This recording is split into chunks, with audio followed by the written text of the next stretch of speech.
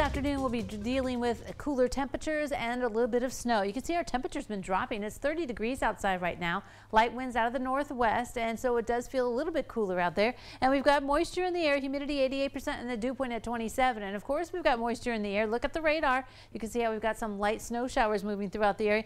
A little bit of rain, too, in parts of Hardin County and throughout Bell Fountain. So the southern part of the viewing area could get a little bit of that mixture, but this is not going to be a lot of snow. This cold front is moving on through.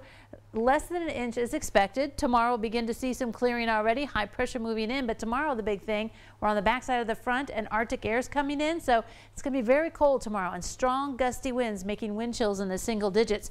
But that high is going to move over to the Tennessee Valley, start a little bit more of a southerly flow. By Sunday already we'll see some warming, and next week really nice spring weather is on the way. So let's look at Skycast. Here we are this afternoon, still 3 o'clock. We're seeing a little bit of light snow activity. You can see how it's mainly in the southeastern part of the viewing area, the northwest part staying pretty dry. A little bit of a band still moving through around midnight. Then a few flurries Saturday morning possible. We'll begin to see some clearing and partly sunny skies in store for Saturday and into Sunday. But as I said, the winds are really going to pick up, and that's going to give us wind chills tomorrow on the very cold side. Here we are 5 a.m. Saturday morning, 25 up to 30 mile per hour winds. Here we are about 25 mile per 30 mile per hour winds in the afternoon.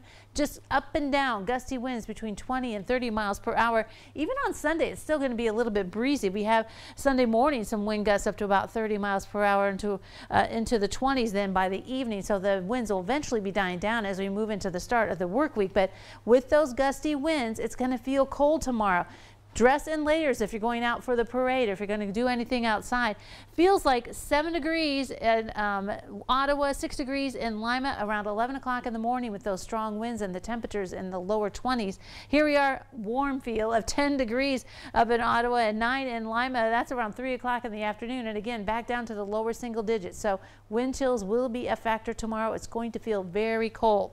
Our high today, 35, and I think we've already achieved that as we've been seeing the temperatures drop. Snow is likely, maybe a little bit of rain mixed in with the snow, but less than an inch accumulation. Tonight, a few flurries, 17 the low with cloudy skies. And tomorrow, as I said, a cold day, our high only 25. Morning snow showers possible, but otherwise partly sunny with those gusty winds.